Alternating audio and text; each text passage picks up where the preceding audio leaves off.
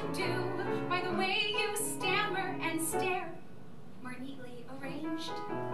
And I did it for you. You wanted things tidy, you know, down here. You didn't care for natural beauty, but even so, you did your booty call duty.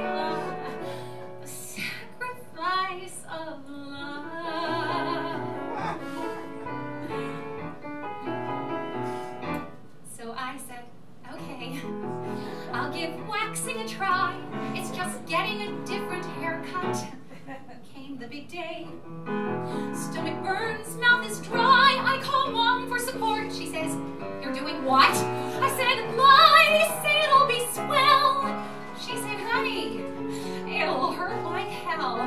I said, well, that's the sacrifice of love.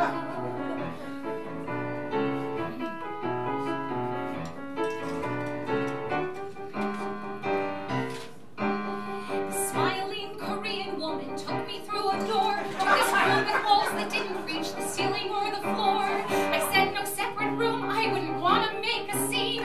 But isn't there somewhere soundproof? She said, take off your jean. I did breathing. I tried to just relax while she dipped a tongue depressor in a pot of melted wax. I lay down on this table made of metal cold as ice. She spread the melted wax on, which was actually kind of nice.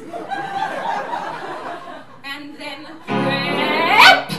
fuck! And I go curse. Her smile said, get a grip. She said, Brazilian, her worse. Then, rip! He better love me after this. I want roses, cunnilingus, 40 years of wedded bliss. Rip! Why did I do this? Think of yoga, think of Zen. Then I thought I'll have to go through this time again. And rip! I want a ring on my left hand. Rip! 2 carats and a platinum band.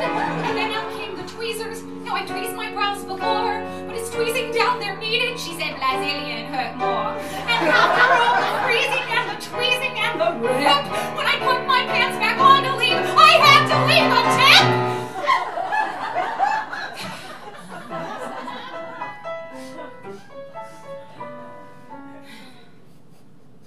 It's not a big deal. A rite of passage, I guess. Something women are brainwashed to do. Whatever you feel, you at least could express some thanks for what I did, you know, for you.